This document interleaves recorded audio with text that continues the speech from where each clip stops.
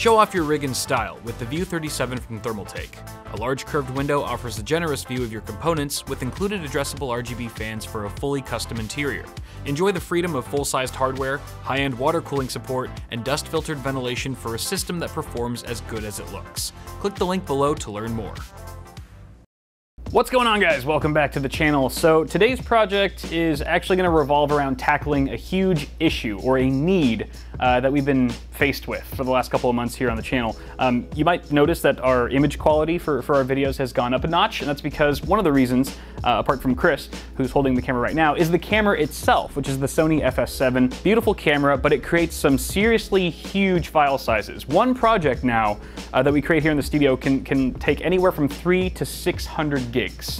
Which is immense. So the other issue is that we have a couple different editors besides me now, me, Chris, and Wifey Sauce, and occasionally a project will have to trade hands. And when that happens, we either have to do some musical chairs magic where we all swap computers, or we have to spend a lot of time taking the files, putting them on an external drive, and moving them to a different computer. It's been a huge burden lately. If you guys will come this way for a moment, you'll notice that we have our 3 workstations set up here. Let's take a look at one of them.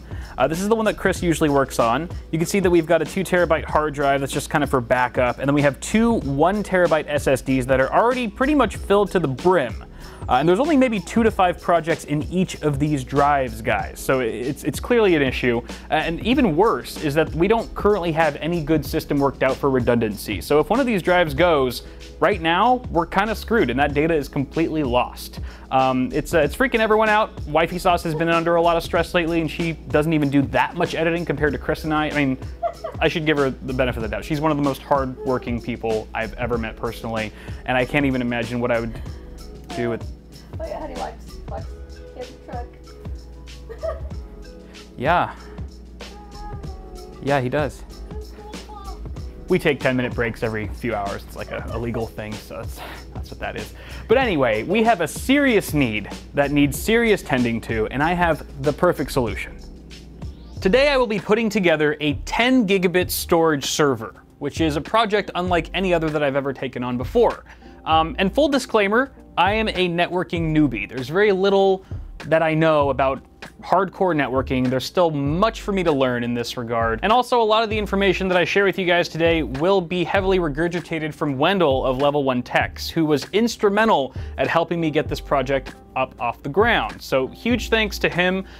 He taught me so much in so little time, and also helped me source a lot of the hardware that you're about to see. So if you guys haven't checked out Level 1 Techs yet, I highly recommend it. There's some really great content on there. So with that in mind, let's take a look at some of this hardware we're working with. For starters, we have 24 8 terabyte N300 Toshiba enterprise level hard drives. These things are good for 24/7 operation, and it gives us a total of 192 terabytes to work with. Now, of course, we will be putting this in RAID 10, which is RAID 1 plus 0, so we kind of get the best of both worlds in terms of redundancy and performance. So on the redundancy side of things, that means we'll actually be halving the amount of usable data here, or usable storage, I should say. So that's really only 96 terabytes of workable storage, but at least we'll be safe in case of a drive failure or multiple drive failures. It also gets us some speed performance by striping the drives together, meaning that we'll actually be able to saturate, hopefully at least with the read speeds, a 10 gigabit per second connection, which is very exciting. These drives will be living inside of this disk shelf. This is an LSI SAS 6 gigabit per second disk shelf. We've got a redundant power supply. This is just going to be so much easier, especially because we'll be connecting this to a host PC using just these 2 cables, which allows for just a very sexy configuration. I mean, imagine how many SATA cables you would actually have to wire up if you had them going to each individual drive. It would just be a madhouse. So this is a very clean solution that I'm very excited to take advantage of today. But let's talk about the host PC, because this is just a disk shelf after all. There's no onboard processing here. So we need an actual computer in order to do all the heavy lifting. We'll actually be using the ZFS file system, which is known for being a very advanced and reliable file system. In that case, we're going to be using FreeNAS, loading it up onto an SSD and booting up off of that. That's not in here yet, but we'll get around to that. This is the Trooper SE, first off, from Cooler Master. Very nice case, tons of airflow. I'll probably be adding some more fans, especially to certain areas in the build that get extra hot under these types of server storage server workloads. We wanted to go the economical route, so we went with Ryzen because it's got, you know, high core and thread count, but also it supports things like ECC memory. And so we've got the Ryzen 7 1700 in here. We haven't done any overclocking yet or anything like that. Not even sure if we're going to yet. The CPU is being cooled by an Arctic Freeze cooler with a 120mm fan. I kind of took a chance on this cooler, not sure if it's going to work out. We can always replace it later down the line if not.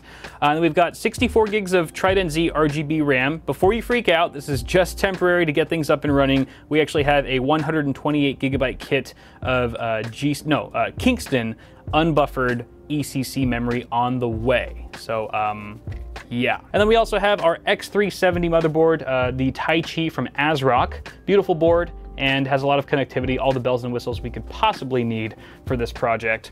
Right here, let's talk about what's populating our PCI Express slots, starting with the EVGA GeForce GTX 1050 Ti. We're pretty much just gonna be using this to connect a monitor so that we can sort of visualize and monitor our system real time. And then we also have a 10 gigabit Ethernet card here. This is the Intel X540T2 with dual RJ45 ports. We'll be connecting this to our 10 gigabit 12 port switch. And finally down here we have our LSI SAS 6 gigabit per second controller, which has got 8 channels to it. So there's 2 ports on the back, 4 channels on each port.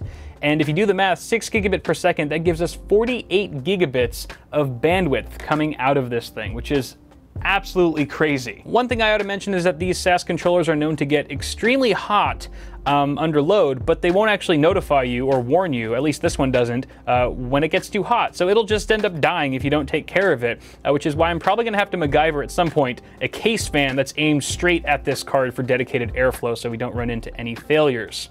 Additionally, we have an Intel Optane 900p SSD. This thing's an absolute animal, 480 gigs. This is gonna be our cache drive. It's known for its incredibly high endurance. I mean, you can literally write dozens of petabytes to this thing before it becomes unreliable. And the read and write speeds are just through the roof. Some of the best write speeds on the market right now. And apart from that, we've got an 80 plus 650 watt G-Series power supply from Seasonic. But that's pretty much our rig, guys. This is our host PC that I cannot wait to get connected to this disk shelf once we've populated it with all of these drives. So let's go ahead and do that now, and hopefully by the end of this little montage, I'll be able to show you guys this 10 gigabit storage server in action. Cue epic music.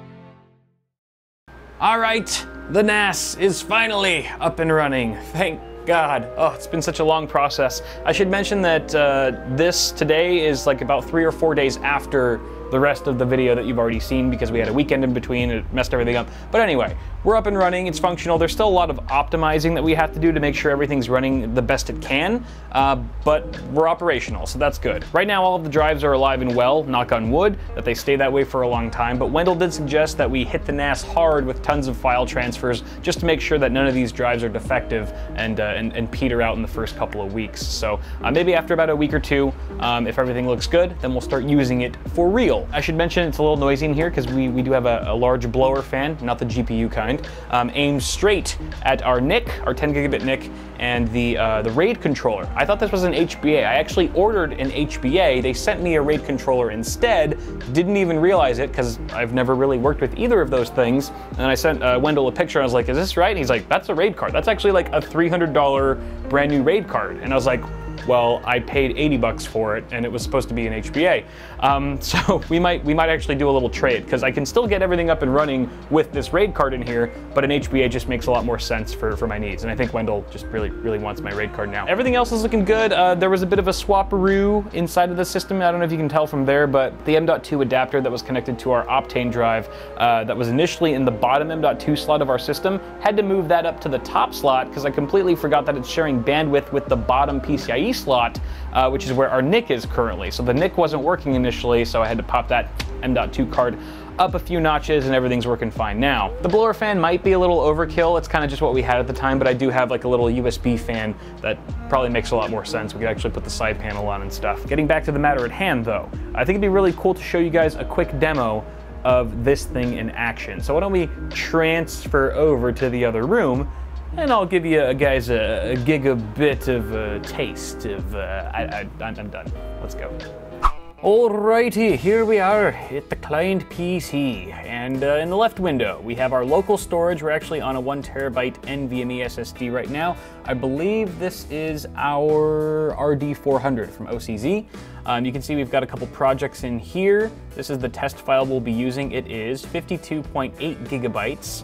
And over here on the right, the window to the right, we actually have our NAS. This is our NAS storage. You can see network, NAS, and I created a little data set, or a folder, if you will, called test2. There's already a file in here. I'm actually gonna be, it's the same one, I just renamed it.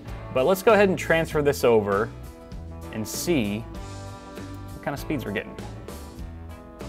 Boom, and right off the bat, oh, we hit 1 gigabyte right from the get-go, and then we kind of dipped down a little bit, but we're still getting anywhere from 800 to 900 megabytes a second. Woo! Look at that.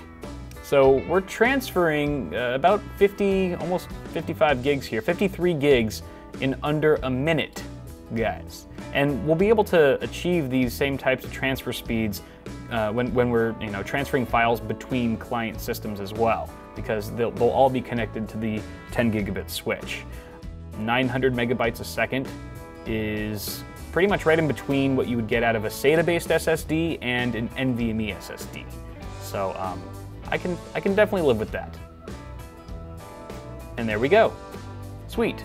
And if you guys want to see a little bit more action here, you can open up Premiere. Let me readjust the camera really quick. So this clip right here is actually the file I just transferred over to the NAS. So technically we're editing on our client PC, but the footage is stored on our servers. So we're gonna go ahead and just test this out, see how smooth it is. This is a 4K file. Haven't done any like sort of color effects or anything like that, but we're at full resolution, full 100% scaling, and I'm just gonna go ahead and play it, see if it's smooth. Looks pretty good. This is clearly a shot of Chris and Wifey Sauce populating the disk shelf. They were being very helpful that day. All right, we can go to 2x here. 4x. It was choppy just for a split second, then it smoothed out pretty quickly. 8x. And bear in mind, guys, I have not even set up the Optane caching yet. Optane SSD caching, something that I'm going to set up momentarily, but this is pretty promising so far, considering I haven't even messed around with that. What is this, 8x or 16x? At any rate, I don't think I really edit at this speed very often, so this is more than enough performance, and it definitely feels like I'm editing off of local storage, which is exactly what we want. So altogether, I'm gonna call this one a big win. I'm gonna cut this video off now because I've been working on this for way too long. This was a super challenging, yet equally, if not more so, fulfilling project. I have no regrets. I'm so glad that we're at the point we are now. and we're not even done. We actually have, like I said, a lot more optimizing to do to get our workflow exactly the way we want it. Follow me on social media at BitwitKyle, both on Twitter and Instagram. I'll be posting stuff about the server and just sort of the progress we're making behind the scenes that doesn't really warrant a full video or a part 2. But if you want to catch all the BTS stuff, go ahead and follow me there. But that's all. That's all for now, guys. Toss a like on this video. Go ahead and ask me any questions down below. I'll try to get around to them. And get subscribed so you don't miss any more stuff coming to the channel very soon. You can also check us out on FLOATPLANE if you want to watch our videos a week early without ads for $3 a month. I'll put a link in the description below. Till next time, guys, thank you so much for tuning into this one. Have a good one, and I'll see y'all in the next video.